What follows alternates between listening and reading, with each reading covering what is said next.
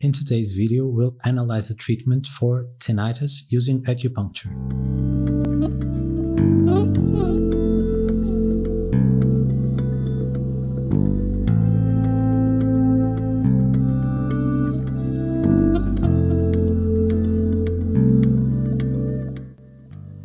This treatment was for a male patient, age 42, and I was treating him for pain, but on the first appointment he complained that he also had tinnitus.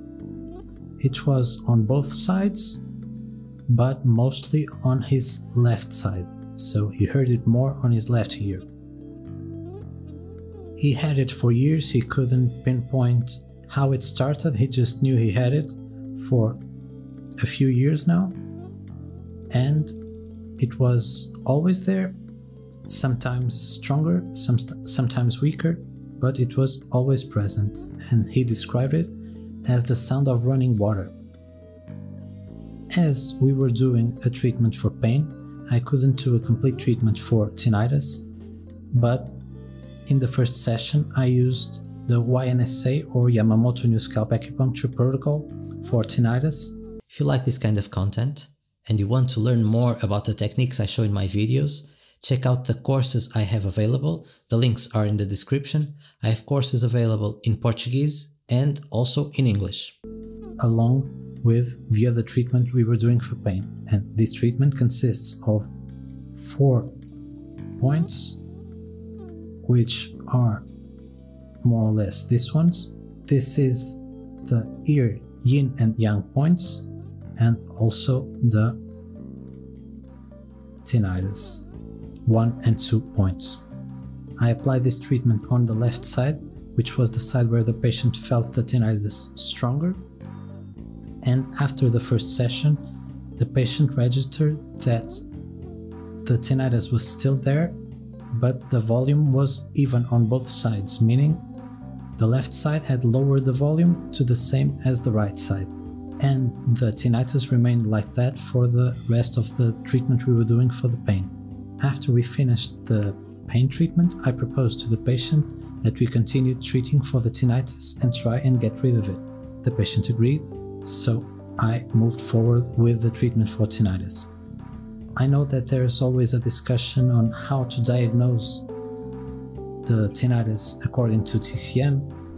Some people use the pitch of the sound, some people use the intensity, combine it with the pulse, with the tongue, with everything else. The method I like better to do this diagnosis is to follow the principles of the balance method.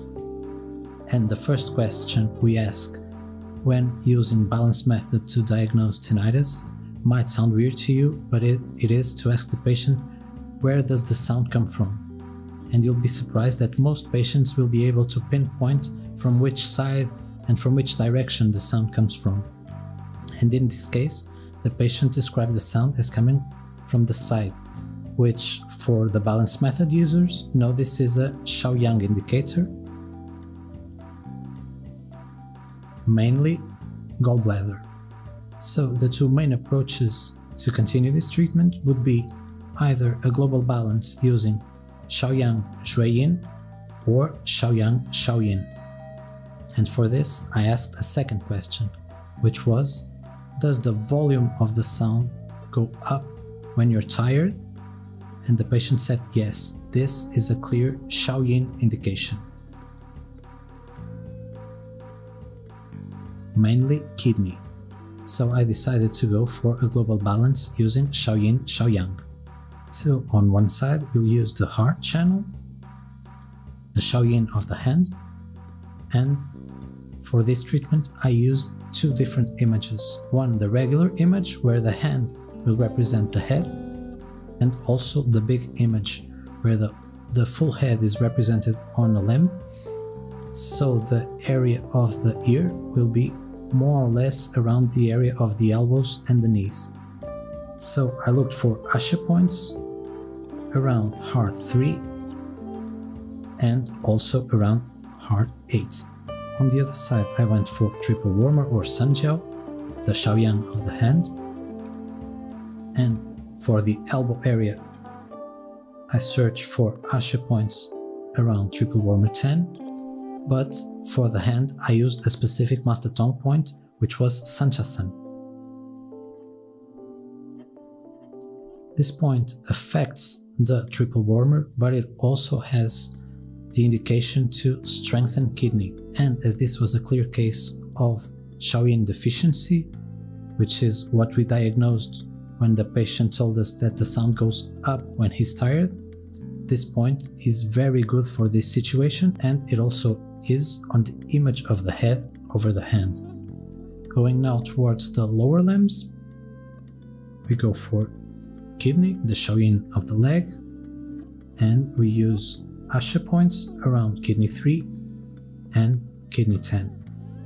And on the other leg, we go for gallbladder, Shaoyang of the leg, and we use Asha points around gallbladder 34 and also gallbladder 41. After needling, the patient said that the volume of the sound went down, and by the end of the session, the patient could no longer hear the noise, which was very uncommon for the patient. He said that the noise was always on, sometimes louder, sometimes quieter, but never gone. So the patient went home and he came back after a week, and he told me that he had no tinnitus for 5 days and it started coming back 2 days before he came to the appointment. I kept on with the same reasoning behind the treatment. Of course, the Asha points sometimes shift a bit, but in the same areas, and again the patient left with no noise. When he came back again after a week, he told me that the tinnitus did not come back, but he could feel a weird sensation on his left side. So we did the treatment once again, and the tinnitus never came back. This was a very successful treatment for tinnitus, using my favorite combination of techniques to treat this problem, which is the balance method with a hint of Master Tung and also YNSA. I know that tinnitus is very hard to treat using any technique, and even using these techniques I don't get 100% success rate. These are the techniques that get me the more consistent results. Most of my patients will feel at least a reduction of the level of tinnitus, and for a lot of them we can completely get rid of the tinnitus. Of course, there's always a percentage we can't help, but this combination of techniques, in my experience, is the best one and the one that gets us more consistent results. If you liked this video, don't forget to like and subscribe, and thank you for watching as usual.